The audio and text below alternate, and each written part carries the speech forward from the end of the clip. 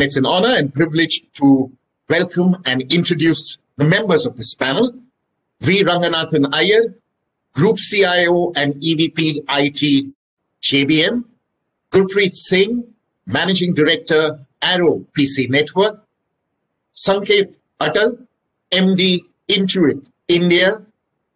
Sachin Kumar Gorlewar, Chief Robotics Officer, Griffyn, Robotech. Manzar Abbas, CIO, Rockman. And this session will be moderated by Shobit Mathur, Director, Business Consulting, EY, India. Shobit, the floor is all yours. Thank you, Mr. Ivan. As it is said that we live in an exponential times. What we see is that if we look at the first 50 million technology adopters of any technology as a benchmark of how fast the technology infusion is happening, what we see is the landline telephones took 75 years to get first 50 million users. Comparing that to mobile phone users, it took 12 years. Let's move on. If we look at Facebook, it took it just 4 years to get its first 50 million users. Now let's move forward. Pokemon Go, which was an AR-based app, took just 19 days to reach its first 50 million users. What we are seeing clearly is exponential rate at which technology infusion is happening. Now the panel is all about how we see our Indian small and business enterprises gearing up to using this space, getting used to of this space, adapting to this space, which no longer is a matter of choice. It's just a necessity. It's just a survival need to be on this bandwagon of being on top of the emerging technologies rather than just waiting for the world to force upon them. It's my privilege to have a very esteemed panelist with me. I hope we together can come up with certain specific pointers of what we think the small and business enterprises need in India. What are some of the challenges they face with regards to keeping up with this exponential times as we see. To begin with, I would request Mr. Ranganathan to just help all the participants understand from a big OEM perspective, what is JBM doing right now to help some of their small and medium business vendors as part of their value chain partners to keep up with this pace of transformation? Thank you, Shobit. Thanks for the opportunity. If you look into the value chain, JBM being part of one of the tier 1 suppliers to most of the OEMs, and then now we are a OEM ourselves. The main important fact is being a part of a value chain stream, we have to segregate these in 2 different buckets. One which is on the upstream where we are serving to different OEMs. For them, we are small players, and we have somewhere around 4,000 suppliers who are really SMEs who are working together to make the value chain more meaningful. Having said that, in the whole context, if you look into the SME segment, if you look into, they are more cautious about the bottom line, to be very honest. That's number one. Number two, they are more cost conscious because they are very small in nature. There are certain exemptions where some of the SMEs are really tech savvy, but still out of 4,000 suppliers who are working with us, more than 85% they are reluctant to put on the digital roadmap for them. Because in the auto sector, if you look into the OEMs, really give hands to their tier 1 partners to come to the next level. The same way, JBM being one of the important big players as far as tier 1 is concerned, we have identified certain like-minded people, and we are trying to work along with them as part of our value chain, and then we are ensuring that they are adapting digital practices. We are giving some examples, or you can say case studies for them to start with, so that they are also coming onto the digital platform in the next 3 to 5 years. It will be very difficult for them to start with, because the management is directly involved, and they are always correlating the business which they are getting from the customers. They relate how quick they are getting the money back, number one. Number two, how they are in a position to bring in more value addition into the bottom line. So these are all the two categories we are also focusing, so that we can increase that 50% to 15% to 20% of the SMEs are coming into the bandwagon, so that we are also performing and giving more to the customers who are always on the demanding position to get from our whole ecosystem. Yeah, I think very well said. So ultimately, it is the competitiveness of the whole value chain which drives and gives value and competitiveness at the end of the day for the complete the value chain is important for everybody in the whole ecosystem. So I'll move on to Mr. Gurpreet, and one of the key problems that I have I have seen a lot of especially the small and medium businesses have is to just navigate through this whole maze of different terms that keeps getting dropped at us. And the list just seems to be ever growing. Every 6 months we see something new coming. So in your experience, what are some of the key things that these small businesses should do to just better understand and sort of navigate their way through this whole maze of terms, so that they are better informed and take the right call, as Mr. Ranganathan was also saying, ultimately it should add to the bottom line. Yeah, first of all, thank you very much. I'm privileged to be part of this elite panel, and it's proud to be part of this particular discussion where we are talking about how SMBs can take up and cope up with the new challenges which are coming up. What we have seen in our experience is that SMBs are definitely reluctant when it comes to a change, and this COVID has actually, make them realize that there is a sudden change. Whatever adaptability was going to be there in few years, now that particular adaptation is coming into maybe months, or maybe sometimes in few weeks they have to adapt the new technologies and accordingly work so that they can cope up with the challenges which are there.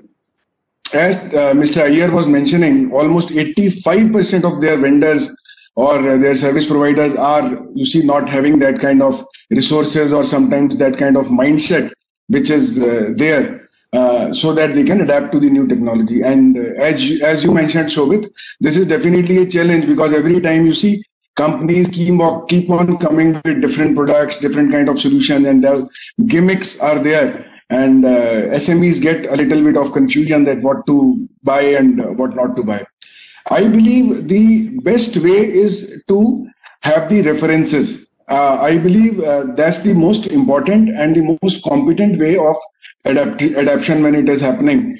Most of the times what they are looking at it, that how exactly their peers or maybe the companies on their upline or the people who actually they can relate to for their businesses are doing, and they can not exactly cut copy paste that, but accordingly take their decisions. So for example, if a company like Mr. Iyer's company JBM is doing something, they can actually look at that how exactly their vendors, their service providers can take few of the methodologies out of it and accordingly go ahead with their personal challenges. There is lot of customization which is required in doing all such things, and that is where the partners like ROPC Network come close to the customers, discuss with them their pain point, their challenges, their budgets, their actual needs, and start providing them the services. So my point is that they should not just go with the wave, whatever everybody is doing or whatever the different OEMs or the suppliers are advertising, but they should actually sit back, look at the best of the case studies, look at how exactly those case studies or those particular implementations and deployments have helped their peers and accordingly take their decisions. That's the most important thing. But ultimately, they have to be ready for the change. They have to embrace the change. If they keep reluctant or if they, you see, still keep on the thinking mode that karna hai, nahi karna hai kind of, then it will be very difficult. They have to actually jump in, take the challenge heads on, look at the solutions which are available, look at the case studies, take decisions and go ahead. That's our suggestions to the SMBs. Very well said, Mr. Gurpreet. I think it's very important to understand that one size fits all approach is definitely not the way to go, especially for SMBs where they really need to understand and pinpoint the needs, because it's just the capacity to keep investing and course correcting is also not that much. So I think they need to be careful where they are putting their money and get the right solution which meets their need. Now, while the technology has evolved, one of the things that has newly entered the whole space is SaaS. So software as a service, where India particularly has been really doing really well because of the strong IT ecosystem which existed, and the technology has enabled Indian SaaS providers to actually go global a lot faster than our conventional industries. So would request Mr. Sanket if he can throw some light on how the Indian SaaS SMBs are doing, and how are they sort of enabling a transformation for the industrial ecosystem. Of course, Shobit. Thank you so much. First of all, I'd just like to briefly introduce what Intuit does. So Intuit is a fintech company based out of the United States, and the primary products are QuickBooks, TurboTax, and Mint. QuickBooks is an accounting product, number one in its category with SMBs. TurboTax is an individual tax filing product, very popular, and Mint is a personal wealth management product. All of them are SaaS products. And so, we live in an amazing time today. In this particular era, I call the 3 T's. The 3 T's are the great enablers for innovation. The first T is technology. Now, as we all know, even a couple of decades ago, if you were to try to establish a company, the costs would be astronomical. You would need to figure out a way to host your product, how to provide it to the end users, etc. How do you actually do IT for your company? But as Mr. Gurpreet pointed out, there are so many products available today in the market as SaaS that you'd be able to get in and leverage those towards powering not just your internal IT, but also powering your the product that you're creating. And what I like to say is that the great enabler for that has been another 3-letter acronym that's very popular in India, which allows us to make timely payments on a monthly basis to avail amazing benefits, right? The other T is talent. Now, all over the world, and especially in India, we have an abundance of talent, and people are getting more and more adventurous to join smaller companies to try to develop amazing technologies. And, the availability of a plethora of courses enables them to actually enter any field and to be able to do amazing things. Even within computer science, all of the areas are available. So talent is abundantly available. And finally, the target market. And the target market being, we have all the technologies and all the data available through various companies and on the web, where if you'd like to be sitting in India and target a market outside, you're able to do that. In fact, very precisely, you could target a particular suburb of a city in the United States. Now, I mentioned these three T's because they are enabling the Indian SaaS companies to do amazing things, right? First of all, with SaaS and using the technology leverage, you're able to create products. Now, your product could be an end product as an end application, or it could be a service that's leveraged by other companies. But you're able to create it and provide it to all the consumers in the world that you would like. If you're a company that's producing an actual end application, the market in India itself is tremendously huge. Now, here is where, I would like to expand our definition of SMBs. So when we were talking about SMBs earlier, like Mr. Gurpreet and Mr. Ranganathan were talking about, we were talking about slightly larger entities. But India is about scale. So we have like 75 million businesses plus in India, and a whole bunch of them are much, much smaller entities. Now, take the case of your Panwala. A Panwala is a small business vendor as well, correct? And a Panwala can also leverage technologies to do amazing things. Now, if you tell a Panwala that you would like to have them have an accounting system in their shop, they're going to laugh at you. But if you take a look at it, today the internet is ubiquitous, and you have the availability of fairly decent computing power at your fingertips in the form of smartphones or even pads. So a Panwala could easily access SaaS products to be able to do their accounting while not actually changing the topography of their particular shop. And a great example of this is, I think, about a few years ago, when the demonetization happened, all of a sudden there was a big wave towards Paytm and other, digital payment products. And what people thought would take forever happened overnight. And now any place you go to, you're able to use the QR code and make payments. Now that is adoption of technology by SMBs, and we need to really appreciate that. And it's a big wave coming. And if you truly appreciate that particular segment as well, then any company in India that's coming up with interesting products has a humongous market to leverage. And Shobit, if I may, I'll just give you a couple of examples of what Intuit has done in the United States to help its SMBs who are using the SaaS products. Now, during the pandemic, there was a lot of hardships for small businesses. A lot of small businesses shut down, and various initiatives were created by the US government to help these businesses. So for Intuit customers, Intuit helped them, wade through the, quagmire of all of these forms you need to fill out to sign up for, say, a paycheck protection program. So because all the data was in there, we were able to guide them to be able to do this very quickly, and that saved their businesses, right? Another example of an amazing technology which people are leveraging, especially now, is something we call the virtual expert platform. So whether it's our QuickBooks product or it's our TurboTax product, we have a version of them which is called Live. And what does Live mean? So say an SMB is using QuickBooks for its accounting, and they need to talk to a chartered accountant.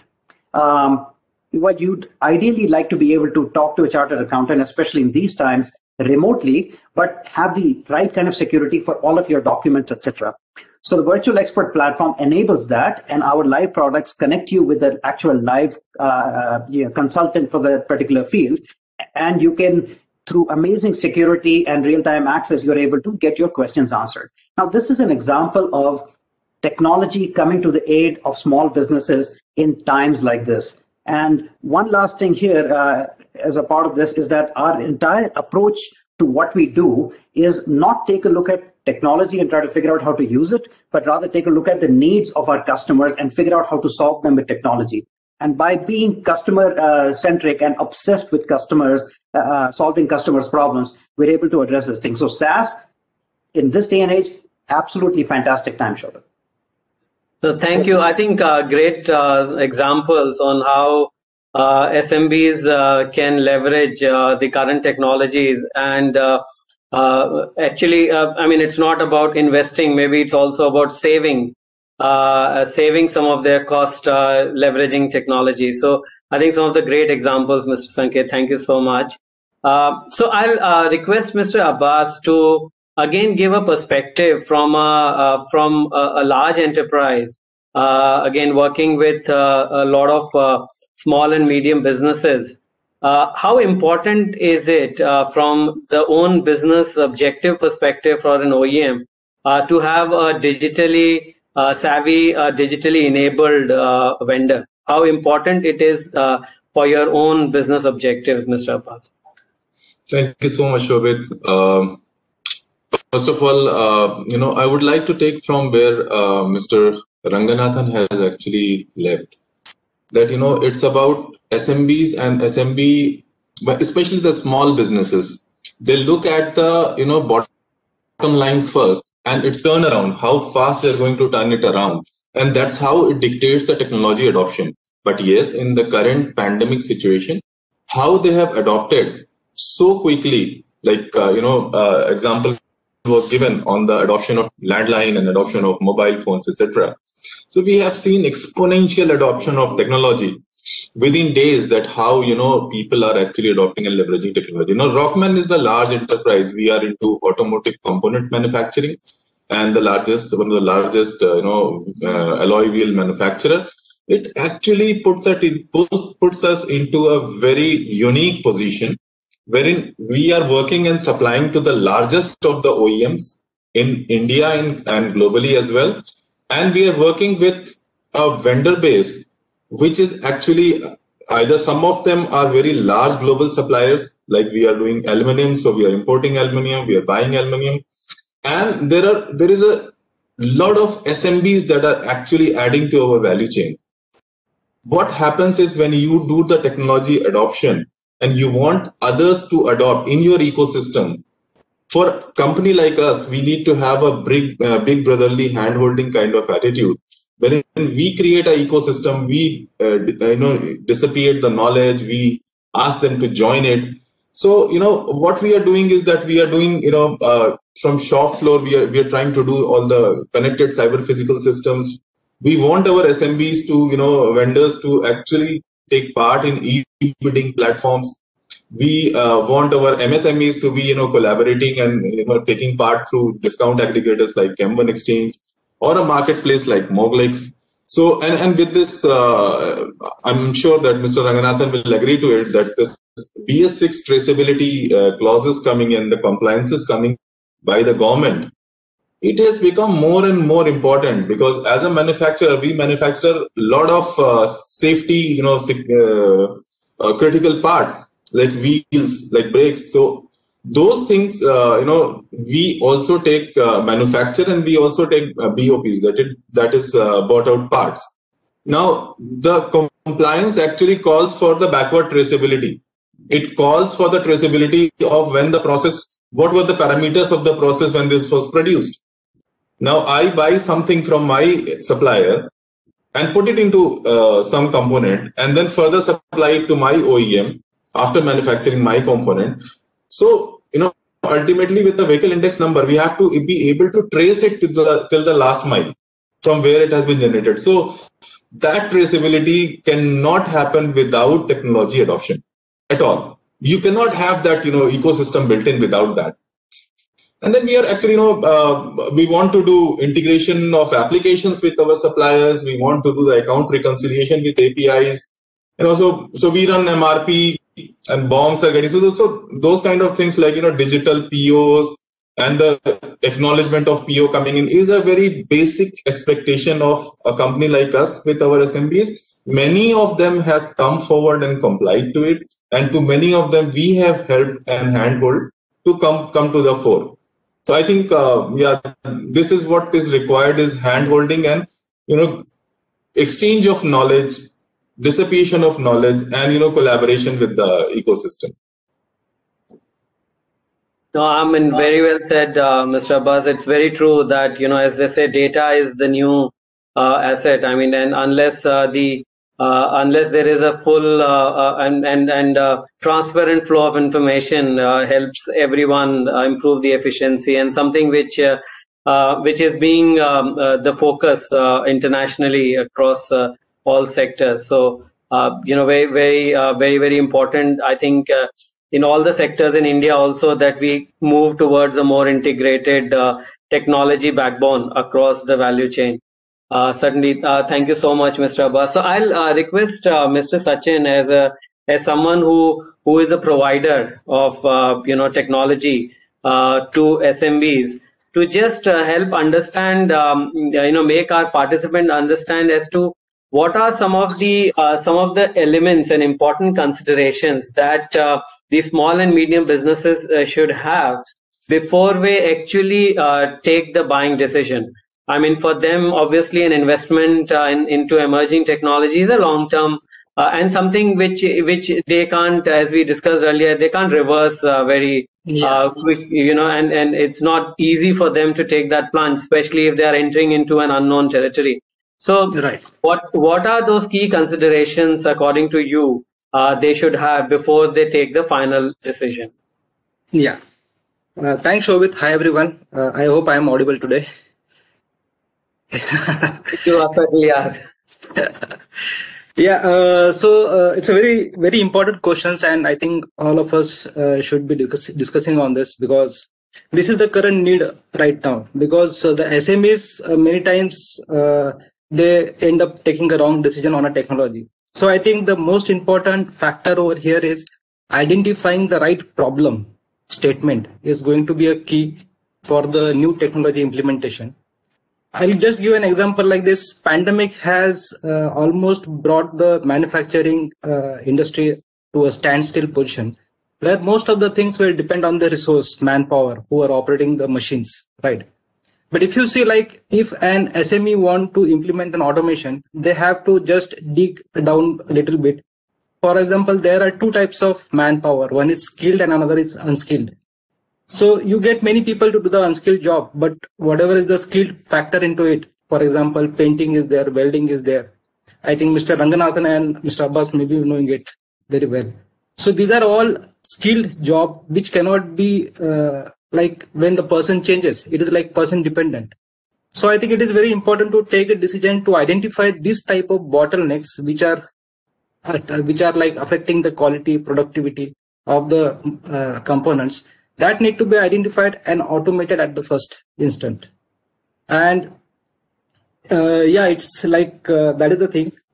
Also, identifying the OEMs should help the SMBs to identify the technology, because SMBs are not much aware of what is exactly going on into the world, right? So OEM should handhold them to a right direction and identify the problem, guide them, support them in terms of capital. Like capital is also very important for them, because it is like a huge investment on their end. So I agree with Mr. Sanket, like SaaS is very popular in India, and soon I think robotic as a services is also becoming popular. So robotic as a services is becoming popular in the Western countries and Europe, and I think soon it will come to India. So I think these are the things which will help to take a decision on implementing new technologies. Thank you, Mr. Sachin. I think the point that you mentioned about actually first let's identify the problem. What you're trying to solve is definitely something which should be at the heart of all the decisions. And better the clarity is on that answer, better is the decision going to be. So I'll request Mr. Ranganathan to again. In your experience, we have talked about so far about the need and the drivers, and why the SMEs need to become digitally, sort of more savvy. But in your experience, do you see a trend which is more positive towards it, or do you think COVID and all the liquidity shock that came with it has actually slowed the attitude of the proprietors and the attitude of the business owners to invest into something which we all would agree has some kind of risk in terms of investing in an emerging technology. So what is your experience been on this? Thanks, Shobit, again. There are three elements into that. Number one, if you improve their quality, the quality of the produce, if it is getting increased, it means they are saving money. Number two, if you are in a position to convince the SMEs that how asset utilization can get increased, we should not talk about mentioning invest this much. If you are going to increase your machine utilization by delta percentage, what is possible with the use case when we take. For example, what we do, we take a case that when we are deploying this technology, for example, for quality, visual based quality should be done. Number one, elimination of manpower. Number two, if you are going to detect 40 kinds of quality checks, human may miss one or two. System cannot miss. It will check all 40. And if any rejection, if it is there, it will reject. So quality, if you are improving by deploying this, you will be in a position to save this many time as well. You can give right quality to the customer. That's number one. Number two, the machine utilization time. For example, with the same machine, you can produce 7% or 8% of your manufacturing cost goes down. So when we are trying to explain and give some use cases on these lines, the adoption is much quicker, faster. They are ready to invest. It all depends, as Mr. Sachin told, if you are identifying and then telling the SMBs the right thing, they will take it quickly. And we have felt the approach was an issue earlier. It is getting corrected. That is my point of view. Yeah, no, definitely. I think, as they say, COVID is the biggest driver for this digital transformation, sort of the silver lining to the dark clouds that all of us faced. But certainly, yeah, I mean, I think the attitude is changing. I think the SMBs are becoming little bit more aware of the fact that these technologies are there to help them rather than threat their business model. So, Mr. Gurpreet, we earlier we talked about how customization is important for any solution for an SMB to bring him the best ROI. So, in your experience, can you please give a few examples of how customization and a more tailored approach can really help an SMB rather than an off-the-shelf product implementation? Yeah, Shobit, first of all, you see, business is all about what results can you get with the available resources. SMBs, as all of us are mentioning, are having very limited resources, and they have to actually ensure that what best results they can bring out of the available resources. Second thing is, business is all about the right decisions taken at right time. So these things are actually which ensure that yes, we are able to grow in our businesses and we are able to sustain our businesses. Most important thing which we are discussing today is either we are talking about SaaS or we are talking about robotics as a service. With our principal company, Dell Technologies, AeroPC network, what we have started is we are providing everything as a service. We are having a project, we are calling it Project Apex, in which we are providing everything as a service. Either we talk about infrastructure as a service, or we talk about platform as a service, software as a service. We are providing complete implementation as a service. We are providing to our customers. And you see, as we were talking, if we are doing this in the phases and they can actually utilize the resources as they grow, that is the best thing. So we have several examples where we have done that with our customers. Our teams actually go back, sit with the customer, understand their challenges, come up with a particular solution, and then they see that how exactly this particular solution should be implemented in the manner that they are utilizing their resources in the best available manner, and they are the desired results. For a customer, that is Bikaner Wala, which is a known name, known brand in the industry today. They were having all these the things, videos and all those things of what. Can somebody confirm if I am audible? Shobit, yes. Yeah, you are. There was a little bit of connectivity issue, I think, so we lost your video for a few seconds, but it appears fine now. So please continue. Thank you. They were having these challenges that digital technology is coming up, all Swiggy, Zomatos, and all other delivery issues are delivery solutions are rather there, and they have to, opt all those things. So we were sitting with them, understanding from their finance department also, from their user department also, from their marketing department also. We have to actually not sit only with the IT guys, but we have to sit with the different departments, understand their individual challenges, and accordingly, create a solution sitting with the IT guys, and then see that how exactly the solution has to be implemented in the manner that CFO is also happy, CMO is also happy, CIO is definitely happy, and CEO also gets the desired results. So if we are actually able to manage such things, that's how we can also remain in the business.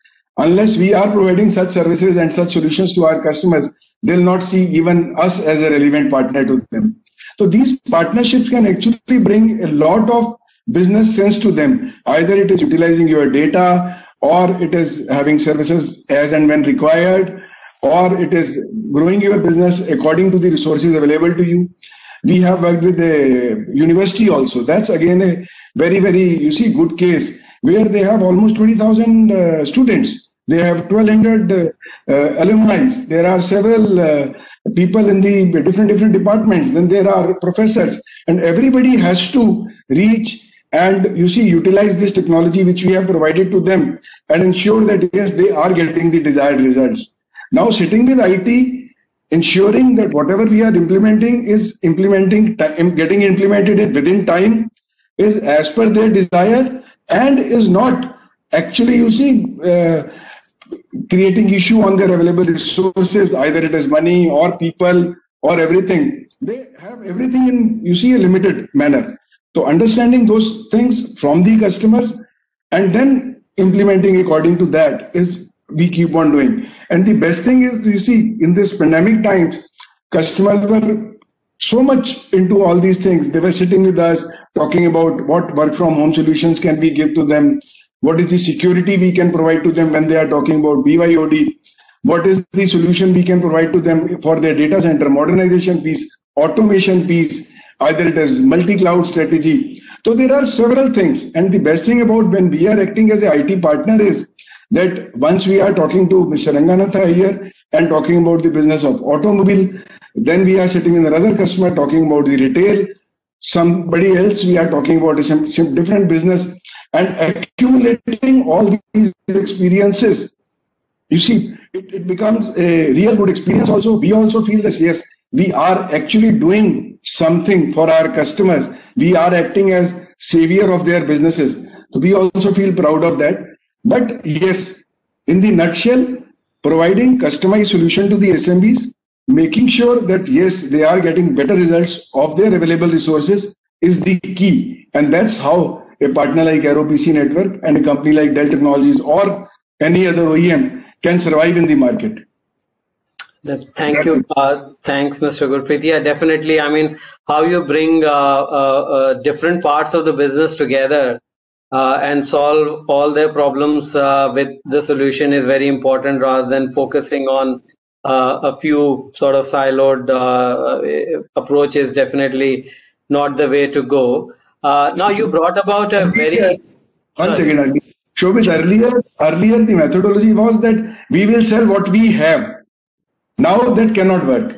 We have to sell what customer need. We have to, create accordingly to the customer need, and then only we will be able to do. No, I think very, very valid point. Yeah. So you also raised a very good point about, how you leverage a huge asset which some of the academic institutions have with regards to students and faculty. And that brings a very important point around what's new in town is around, more open crowdsourcing of ideas, crowdsourcing of innovation. And we have been hearing a lot about crowdsourcing of funds, crowdsourcing of almost everything. So, Mr. Sanket, I think it would be great if you can throw some light on how this open innovation and, how these communities are sort of working towards solving some of the big business problems. And the approach can certainly help the small and medium businesses a lot more than large enterprises because they can afford to have their own R&D units. But the small and medium businesses definitely are constrained to do that. So how do you think is this whole crowdsourcing of innovation helping SMBs or have potential to help SMBs? Absolutely. By the way, Gurpreet ji, I love the everything as a service term. That's awesome. Thank you for introducing that. Open innovation has the potential to widen the space for value creation, and collaboration has always been fruitful. By the way, it benefits not just the small businesses, it benefits the large corporates as well, right? Larger corporates and MNCs who collaborate with SMBs must play a role in enabling their digital transformation journey, similar to what Mr. Abbas was mentioning earlier, with some of the customers. So we at Intuit, we believe in tapping into and sharing knowledge back to the open source community to solve our customers' most pressing financial problems, because we are a fintech company. So I'll give you an example. We have a virtual community called Intuit Circles.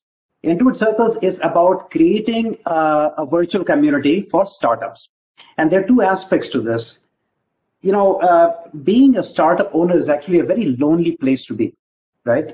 Because, who do you go to for help? How do you reach out? Is it always for money? How about technology? You are trying to pay the bills from a day-to-day basis. How do you go about doing that?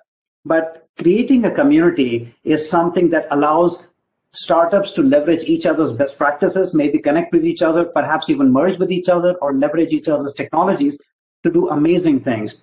And before we started that, we did research quite a bit, of course, in India, but we went to Australia, we went to Singapore to take a look at what exists there. And this was kind of a blue ocean that needed to be addressed. And so we started this virtual community called Intuit Circles.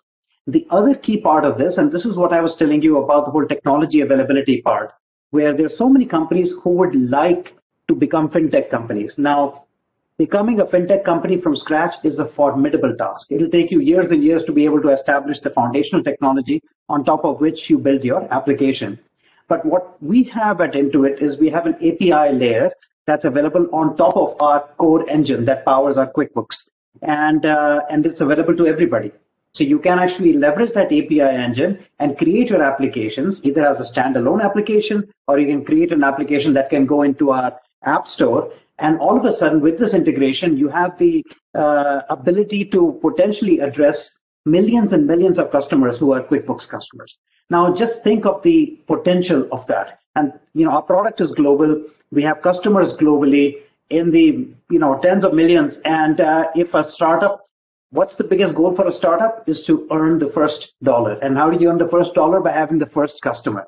So being able to open that up and then leaving up to the startups to leverage their expertise and create amazing solutions. And the reason I said it's a win-win situation on both sides is because the large corporates cannot imagine all of the applications, right? In fact, a lot of the startups have much, much more imaginative, much more innovative ideas. So enable them and great synergy happens. And that's the whole purpose behind open innovation. It's something that we truly embrace. And it's something that I think more and more companies today are embracing.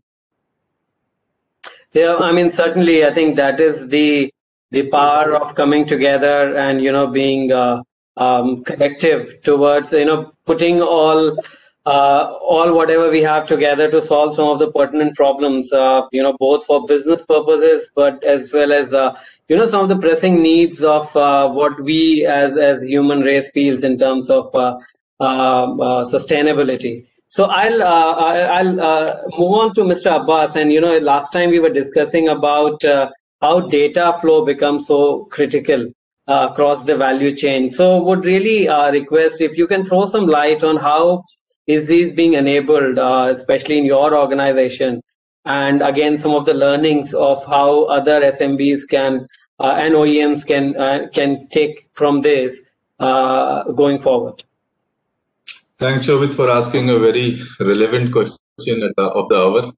So before I start, I would like to thank my co-panelists, Mr. Gurpreet and Mr. Sanket, for their reassuring word from the service provider community, and we are really, grateful. And we always see service provider as partner in our businesses. Now, Shobit, you said about the value chain. So let's first, the term itself defines that it is a chain which should be unbreakable, and it is creating some value for you. Now, let's talk about end-to-end of this value chain. So we talk about the shared resources or the infra, that is management, finance, legal, etc. Then the technology piece comes in human resources, procurement. Then on top of it, your inbound, for a company like mine, inbound logistics, outbound logistics, in between the operation and manufacturing, marketing and sales, services, everything sits upon that, right? So this is a chain. Now, and you also have, when we talk about inbound logistics and outbound logistics, so we're talking essentially about your suppliers from whom you are procuring, and outbound means, on the way, and the end point is your customer. So, see, as of now, when we say it's a chain, then it has to be integrated and it has to be sharing seamless data with each other to take decisions. There has to be some key pointers which says that fine, when I reach here, I'm good, I'm not good, kind of thing. So as of now, in an organization like mine and many other organizations, ERP is still the central piece. So around ERP you have the rest of the world, but it's soon going to change. I will talk about the change a little later, but let's talk about the setup as of now in hand. So the key driver in my industry are operations and sales. The demands are getting generated via MRP, AOP. Then to derivative of that would be manpower, skill set. Then you will have the RM, raw material. Then you will have a demand of tool. Then you will have a demand of this thing. So market intelligence till the supplier base, the inventory. So these things has to be seamlessly connected. So like how we are doing, it's a very relevant question that how we are doing it. Now, for human resources, we have adopted a cloud-based, pioneer in HRMS system, which is giving me a lot of analytical insights into the data.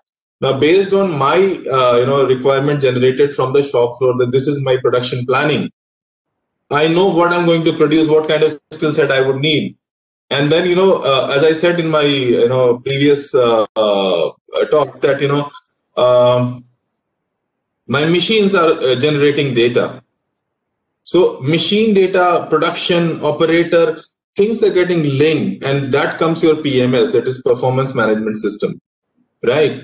So your T&I training need identification based on what you have at hand and what you're going to do, as is versus the goal, and in between is the training. So now we are also doing a lot of automation on vision inspection, automated, poke-yoke kind of thing, energy management. So now my energy management system is IoT based in 2 or 3 of my factories. It is giving me a lot of potential to save. So what is happening? It's actually working on the machines, and the meters are throwing data. And it's actually going to the analytical platform, which is working on a machine learning platform. Now, this data is actually linked to my planning of my shop floor capacity utilization. Which machine should I switch on? Which machine should I? So I'm saving on that. I'm saving on electricity. My next approach is saving on my LPG, because that is a huge spend for me. My furnaces actually burn LPG to burn, melt aluminum. Vendor ratings. So when we see all these things, so vendor rating wherein the vendor qualifies as a direct online vendor or non-DOL vendor, so the linking between tools, gauges, tool life enhancement. So all this thing data is flowing seamlessly, because now, as of now, ERP is the central piece. I also have, let's say, order portal, which is a web-based portal for my aftermarket division, where the distributors are actually placing their requirements and the orders. It is getting integrated into ERP. So again, the ERP is the central force, and then the fulfillment happened from there. But going forward, as we see in the IT industry, as a driver of strategies, we see that very soon a time is going to come. It's not a matter of years, or it may be a few quarters, that the AI based application, which is actually taking your decisions through the predictive analytics, is going to sit on your centerpiece, and ERP actually shifts somewhere. on the side. It can never be sidelined, but yes, it shifts, and the central piece, the decision making piece, is AI based. So that is what we see, and that is what is going to bring the productivity. Shobit. Yeah, no, certainly, and I think yes, ERP is something which has helped the industry a lot in the past by integrating a lot of systems together. But yeah, I mean, AI is something which was considered almost a figment of imagination a few years ago, but now every day, whether we look at Alexa or Siri or Google Home, whatever any one of us use, is all AI based. So something which is now part of our everyday life. So, Mr. Sachin, as one of the last questions for the panel is that as an SMB, what do you think are the prerequisites? So, if I am someone who's starting. Shobit, hi Shobit, we are well over time, so you need to wind up in the next couple of minutes. Sure. So, I think this is the last question. So, Sachin, what do you think is the prerequisite for a small and medium business to get onto this whole digital transformation?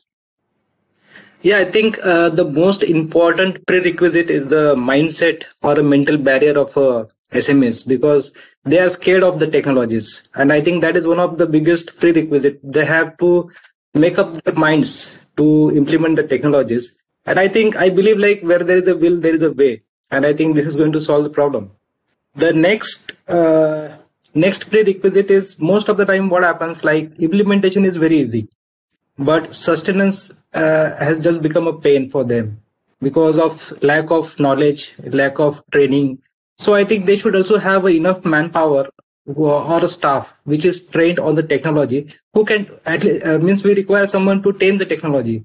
So it will serve the purpose. Like, for example, the technology has been implemented for getting the quality and productivity. So if we are not able to run the system, we are completely lost. So I think that is more important. So I think awareness about the robotics or automation is definitely going to help the SMEs to break their mental barriers. Thank you so much,